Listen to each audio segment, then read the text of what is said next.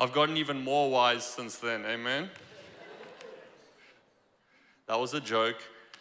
First note, I'm going to make some jokes. Feel free to laugh. Is that okay? In the fullness of His presence is joy. It's hard to be joyful without laughing, amen? People are like, my heart is joyful. I'm like, if your heart's joyful, your heart should tell your face. Okay, it's a privilege to be with you. Thank you so much, Anton. I love your whole family, the Craft family. You guys are amazing. It's always a privilege to be with you. I love your church. I spent some time with your teens last year. It was an amazing time. I love what God is doing in your youth group, and it's a privilege to be with you. Diana, you're a lot smaller since the last time I saw you. You had a baby boy. Those girls needed a brother, which it's so cool to see you with them right now. You and Vadim are both amazing. And Pastor, thank you so much for having me. I really do consider it a privilege to be with you and communicate to you. I have a word today that I'm going to share with you. Sometimes I have words that are easy to communicate. This one, I know what I'm sensing, but I'm going to try my best to put it into words. And hopefully it makes sense. But I do believe it's strategic in this time for what your church is going into in the next 21 days. And I do believe it's applicable and it will apply to the season that the church is in. Okay, so I'm going to try my best to communicate that to you. The accent you're hearing is South African. I'll just tell everyone, because some of you were wondering right now, why does he talk weird? It's because I grew up in South Africa.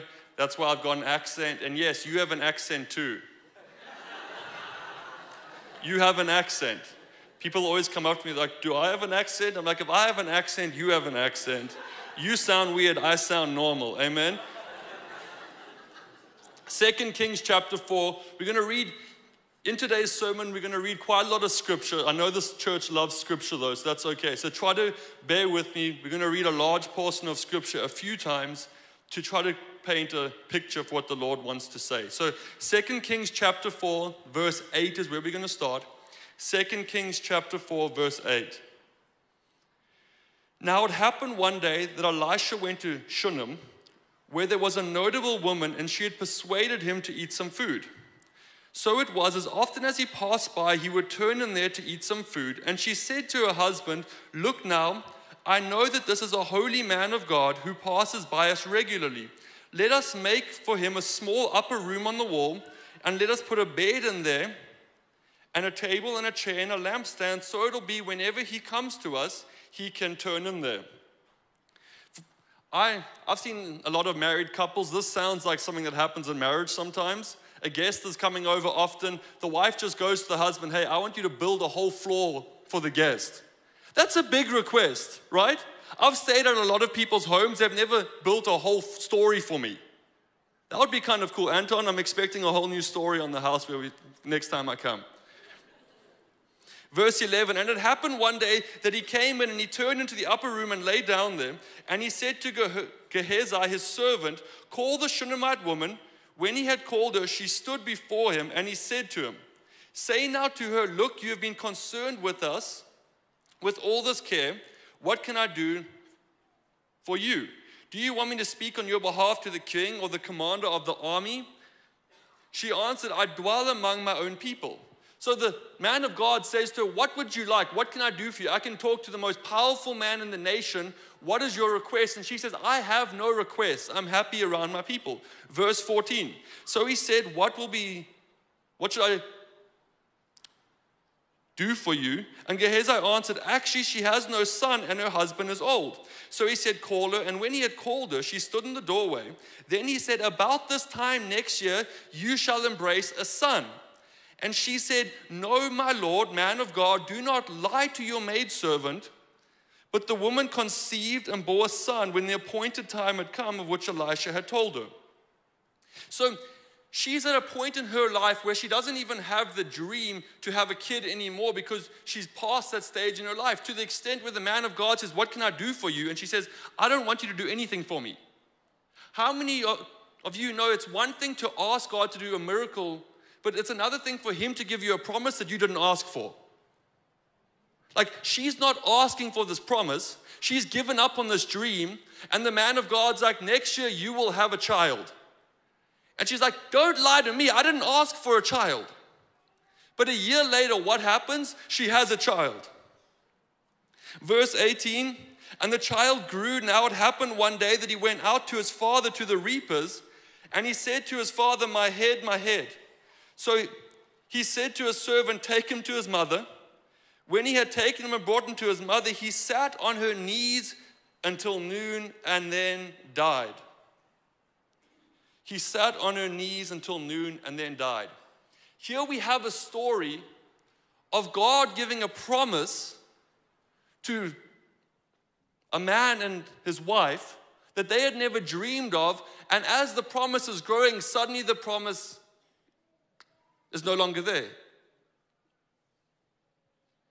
What would you do in that moment? God gave you the promise. You didn't ask for it. God, I don't want a child. I'm not dreaming of a child. God's like, here's a child. And as the child's growing up, one day, it's gone. Imagine the pain you would be going through if God gave the promise, now the promise is gone. What do we do in those moments?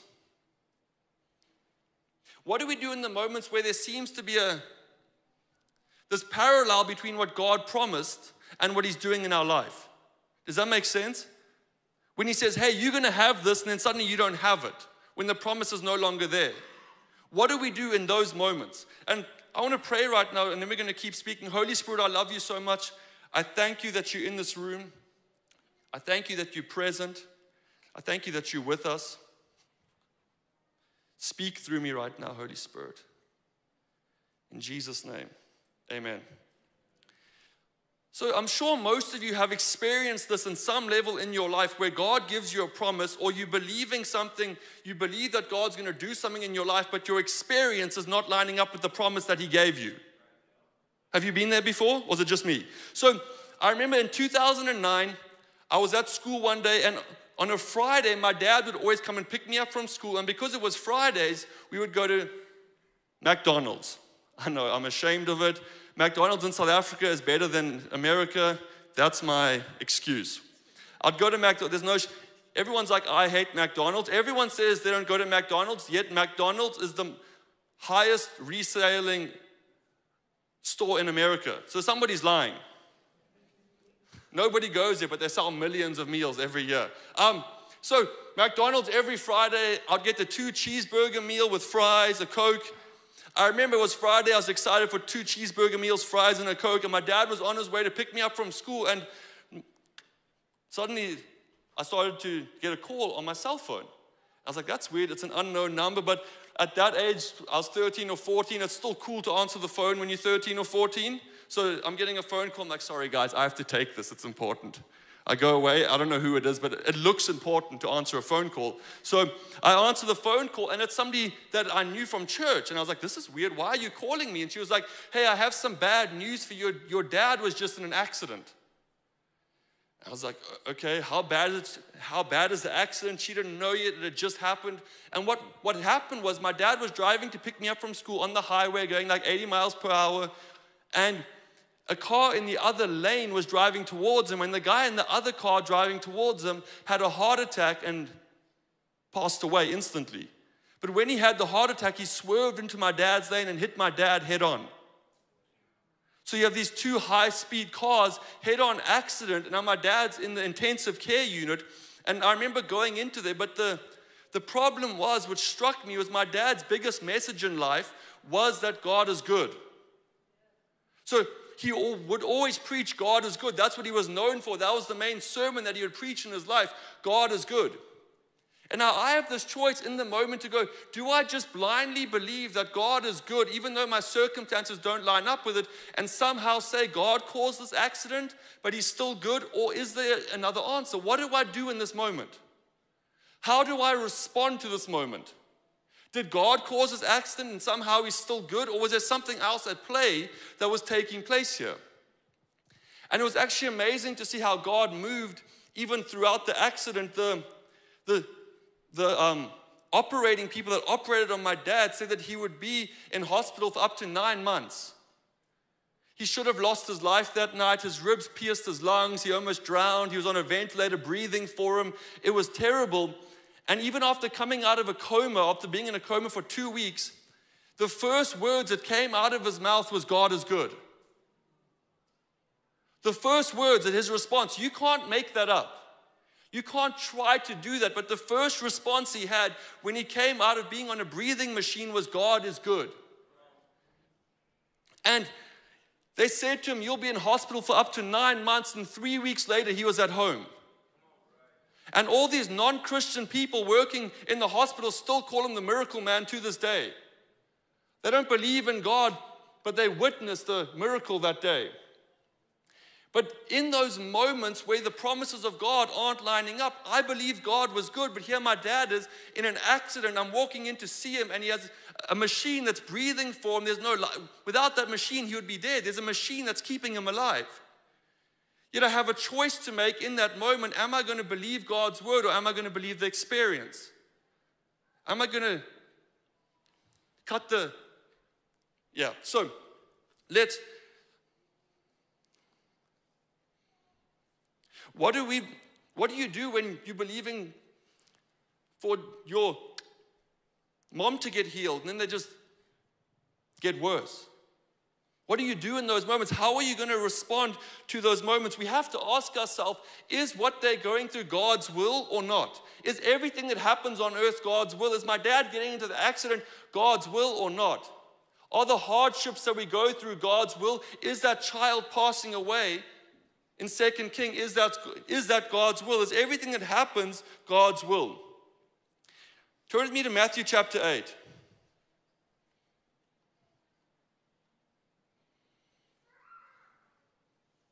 Verse 23.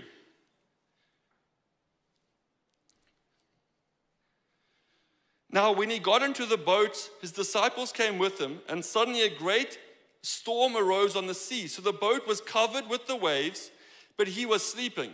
And his disciples came to him and woke him up, saying, Lord, save us, we are perishing. But he said to them, why are you afraid, O you of little faith? Then he arose, rebuked the winds and the sea, and there was a great calm. So the men marveled, saying, who can this be that even the wind and the sea obey him? If God was the one that sent the storm, why would Jesus calm it? If God is the one that's sending all the storms in our life, why would Jesus calm the storm? Wouldn't he have responded to them, I'm not calming the storm, I'm the one who sent the storm? But that's not his response, and he's modeling something to us, that not all the storms we go through in life are sent by him. Sometimes we call to speak to the storm and silence the storm instead of saying God sent the storm. We call to take the authority he's given us and speak to the wind and speak to the waves and say, I command you to actually stop now in Jesus' name. Versus sitting back going, oh, God sent the storm. God's trying to kill me. God's trying to teach me a lesson right now. The lesson is use your authority to calm the storm. Another example for you. Let's turn to Luke 10:19. I'll read it to you. Behold, I give you authority to trample on serpents and scorpions, and over all the power of the enemy, nothing by shall any means hurt you. So we have a promise from God that nothing will hurt you, and you have authority over all power of the enemy. Incredible promise, right? That is Jesus saying that to you and I. That you and I have authority over all power of the enemy, and nothing will hurt us. So God gives us this promise. He gives his disciples this promise. But if you turn to Matthew 17, Remember, I told you lots of scripture today. Matthew 17.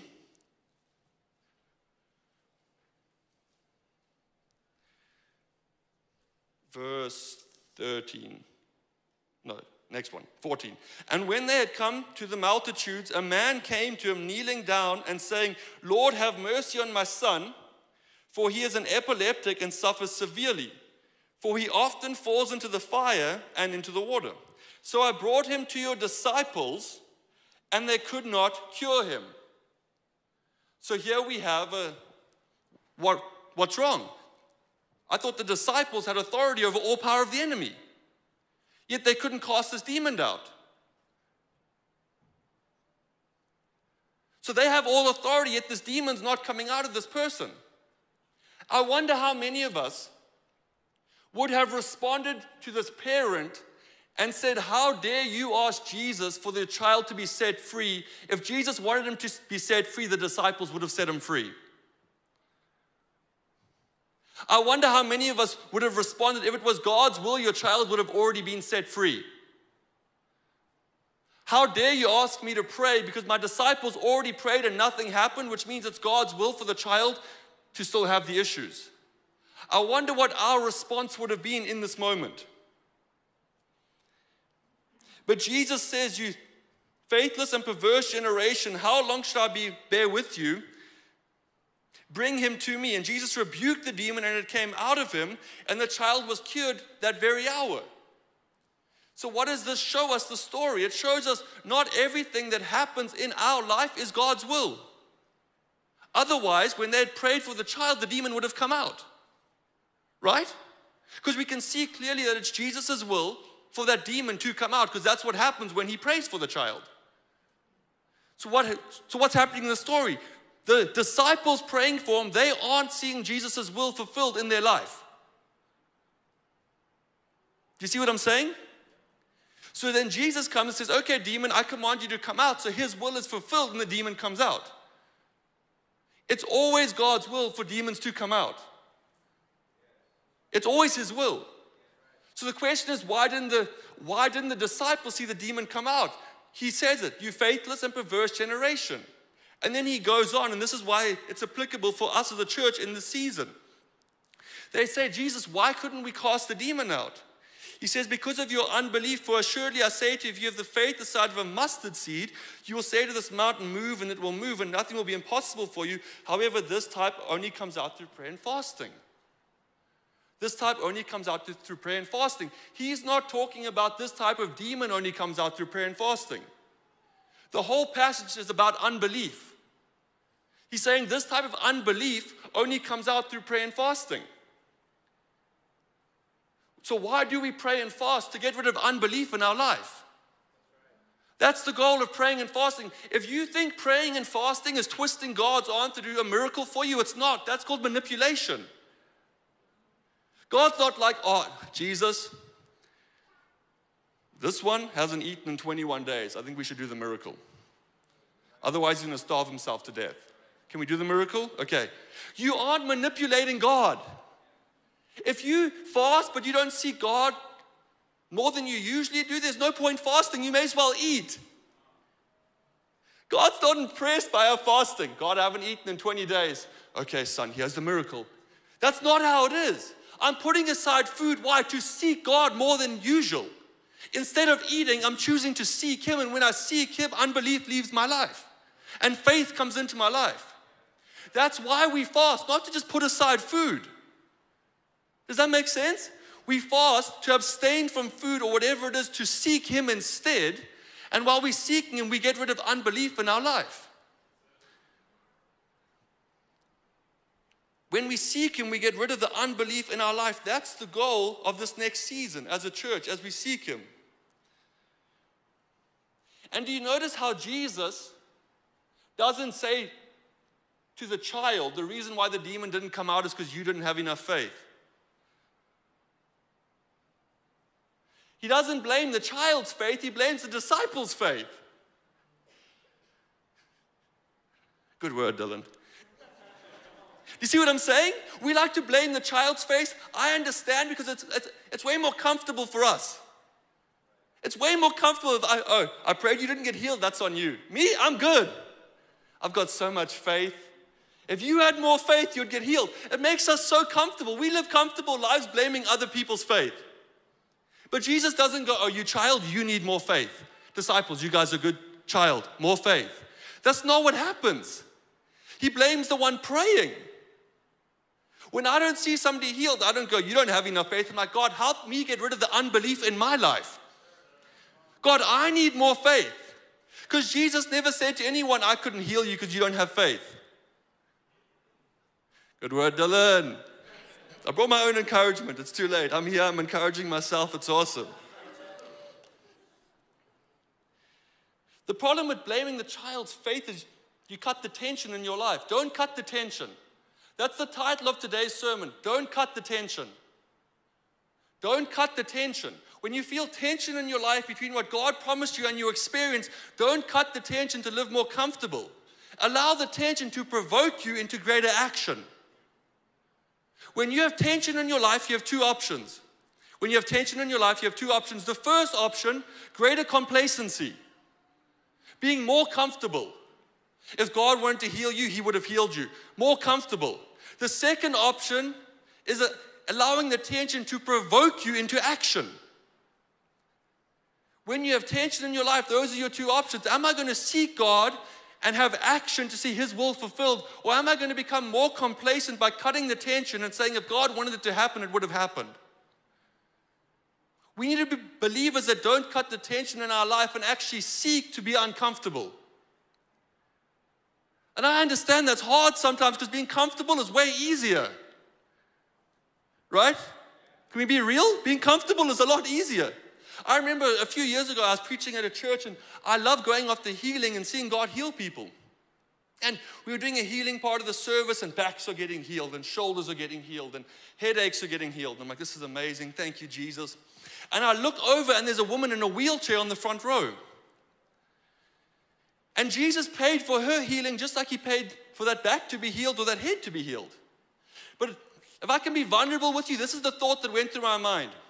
I don't want to pray for her because if she doesn't get healed, that's going to make me too uncomfortable. That's the thought that went through my mind. If I don't pray for her, it's going to be awkward because the whole service is going to be like, why didn't she get healed? These are the thoughts that are going through my mind. And I chose that moment to not pray for her, which I've repented since, but I chose to be comfortable instead of, I would rather now pray for her and maybe she doesn't get healed, but I go to God, seek God to get rid of unbelief and have more faith in my life. I want to live uncomfortable. I want to have the tension in my life. I want to keep praying, and maybe they don't get healed, but I keep going back to God and saying, God, I'm not stopping until you remove the unbelief from my life. I'm not stopping until that wheelchair is empty. I'm not stopping until miracles start to happen. I'm not going to live a comfortable, boring Christian life. I'm going to keep pressing into you and praying and fasting until I see your will fulfilled in my life. Don't cut the tension. Allow the tension to provoke you into action. The temptation of tension is to cut it, to enter into complacency when it should be an invitation into greater power and intimacy. I'll say it one more time. The temptation of tension is to cut it and enter into complacency when it should be an invitation into greater power and intimacy. When there's a tension in your life, choose to seek God in that moment to see His will fulfilled. What if instead of running from tension, we sought after it and became those who seek discomfort? Let's read another story. John 11. I told you there's going to be a lot of scripture this morning. Are you guys okay? John 11. It's the story of Lazarus. I might not read the whole thing just to save time, but there was a certain man who was sick, Lazarus of Bethany, verse 1 of John 11, the town of Mary and her sister Martha, and it was the Mary who anointed the Lord with fragrant oil and wiped His feet with her hair, whose brother Lazarus was sick. Therefore the sisters sent to Him, saying, Lord, behold, he whom you love is sick. Pause. The one thing I love about this, think about this. If you had to write God a letter to heal your sibling, what would you say?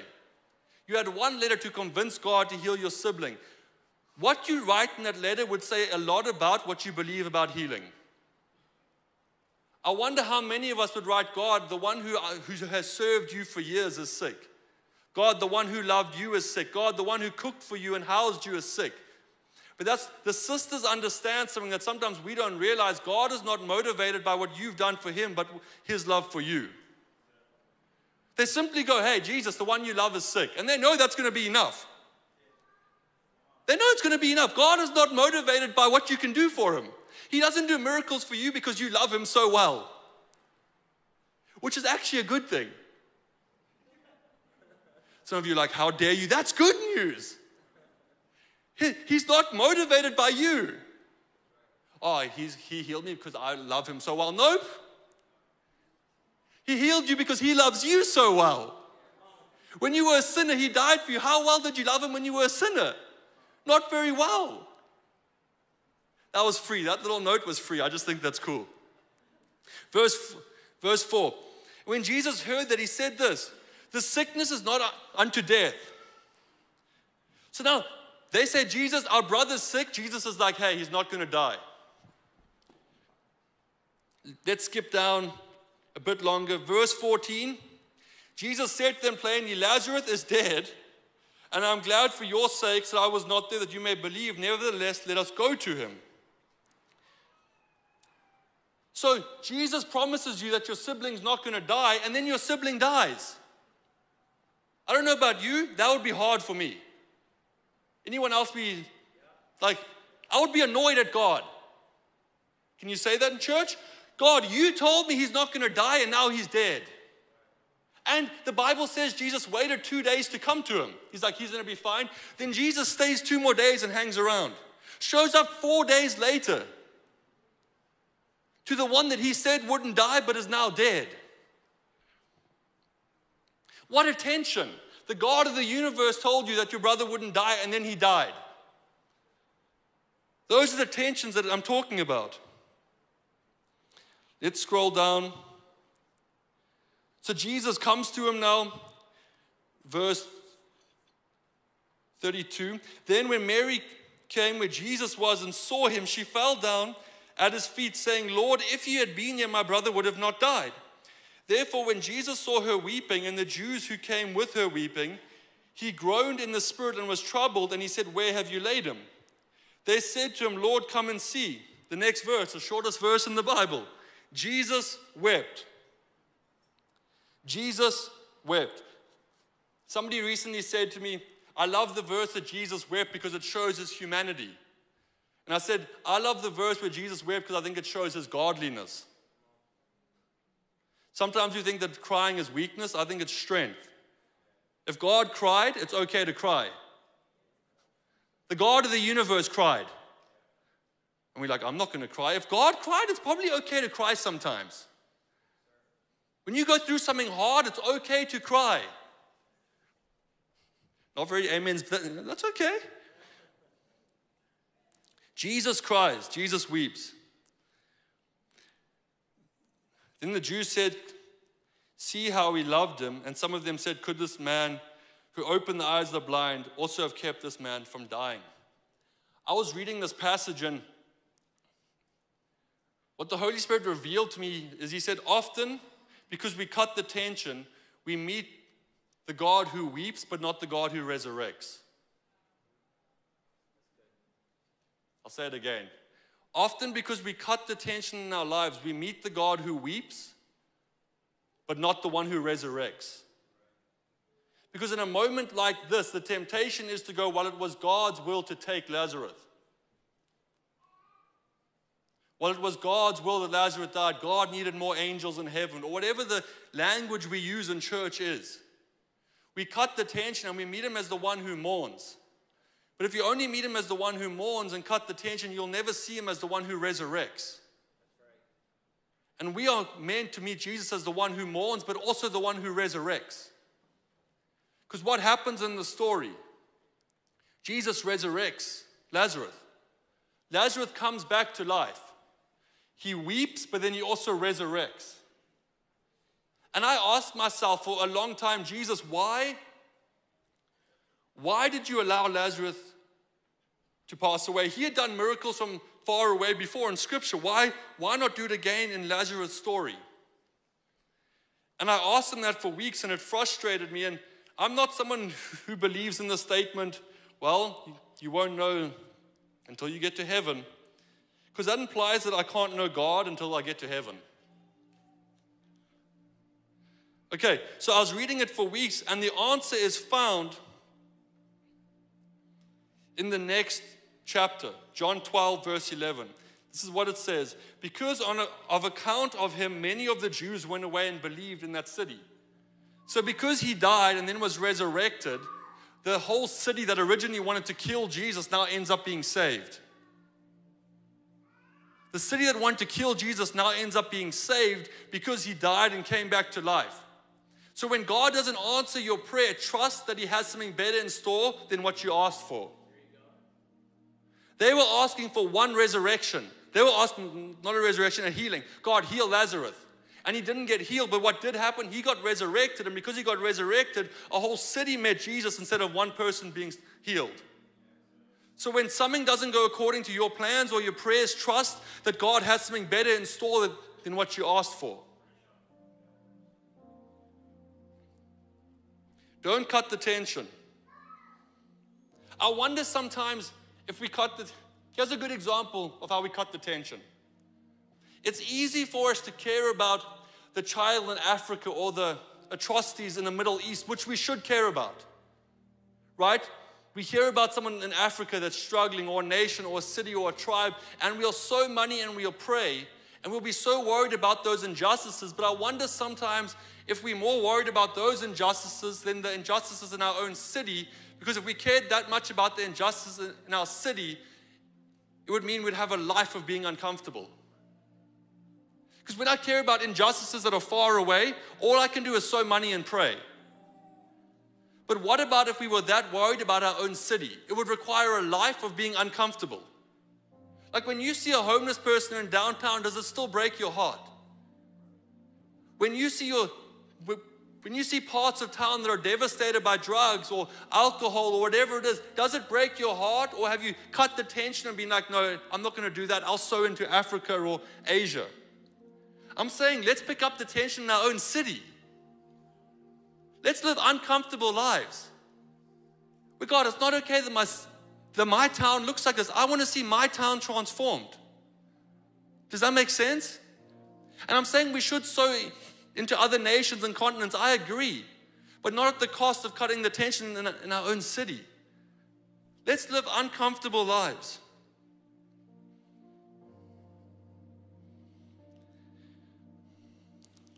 The question then becomes, what do we do when we have that tension in our life? What do we do when we're uncomfortable? Let's go back to where we first started this talk. Let's go back to 2 Kings chapter 4. We're going to pick up in verse 21.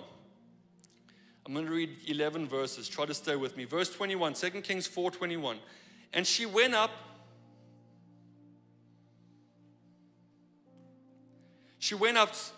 So this is after her child's death. She went up and laid on the bed of the man of God, shut the door upon him, and went out.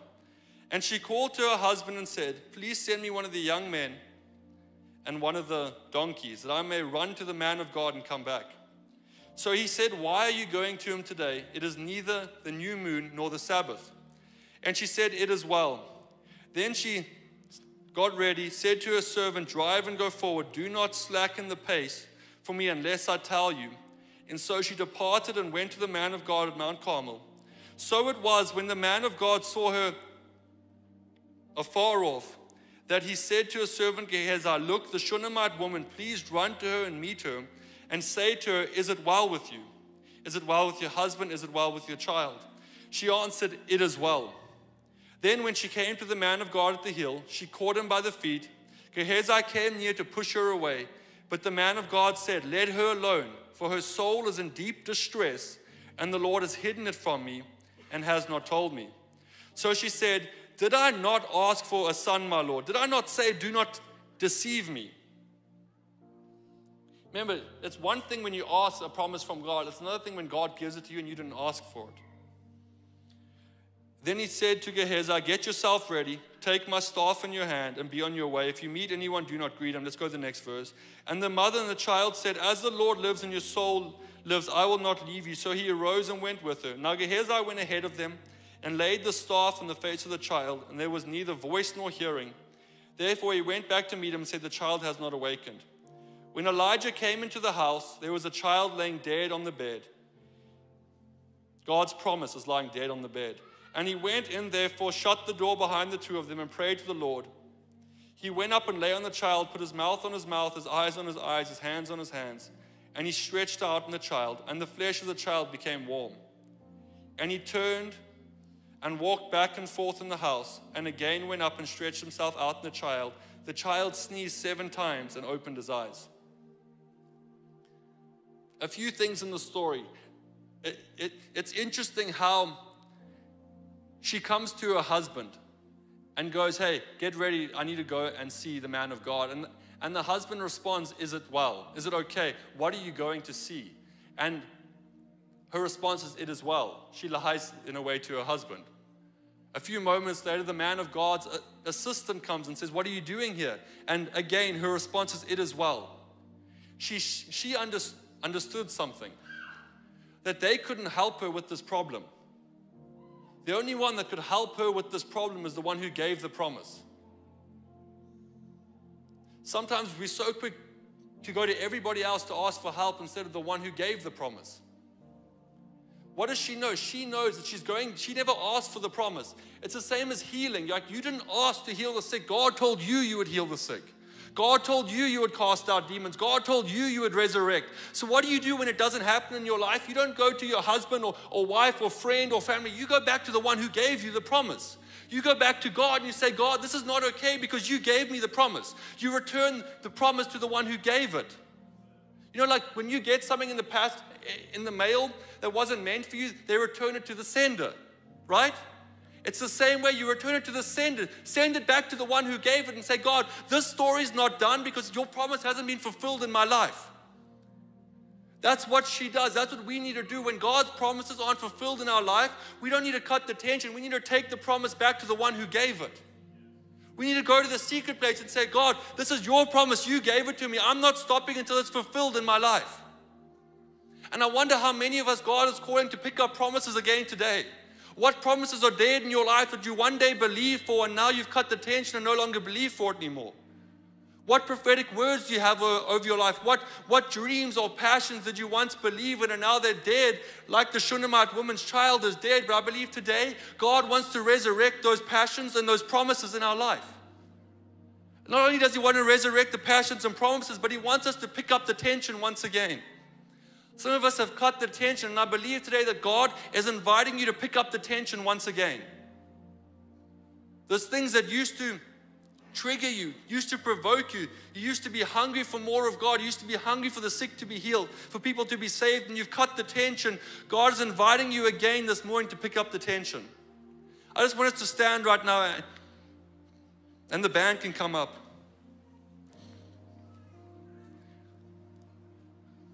God is inviting us this morning, this afternoon, to pick up the tension once again in our life. To say goodbye to a comfortable life. To allow us to be uncomfortable once again. The Holy Spirit is called the Comforter for a reason. Why would you need a comforter in your comfort zone? The Holy Spirit's called the Comforter for a reason because we're supposed to live uncomfortable so that He can comfort us. If you're always comfortable, you don't need a comforter. Don't cut the tension. God is calling us again to pick up the tension. What I want us to do right now is, if this message speaks to you and you know that you've cut the tension in your life and you've started living an uncomfortable life, you're like, hey, I actually want to pick up the tension again. Or maybe you've allowed some promises to die in your life and you want those promises to be resurrected again today. I want you to come to the front so we can just pray for you during worship. So if that's you, just come forward right now. If there's anyone in the room, just come forward. Where you've cut the tension in your life, where you've allowed yourself to live an uncomfortable, when you've allowed yourself to live a comfortable life. There's no shame, just come forward. As we go into worship, we're just going to worship, and if that's you, just feel free to come forward. I'm just going to pray over us, and we can go into a song of worship. Holy Spirit, we love you. We thank you that you're resurrecting promises again right now. God, we thank you that you're inviting us into greater intimacy, into greater power, into knowing you more than ever before. God, we don't want to cut the tension in our lives. We don't want to cut the tension in our lives, God. We want to be Christians that are provoked to action. We want to be Christians that walk in power. We want to be Christians that are led by your Spirit, that don't live comfortable lives. God, give us the grace to live uncomfortable lives. Give us the grace to pick up the tension once again in our life. Thank you, Holy Spirit.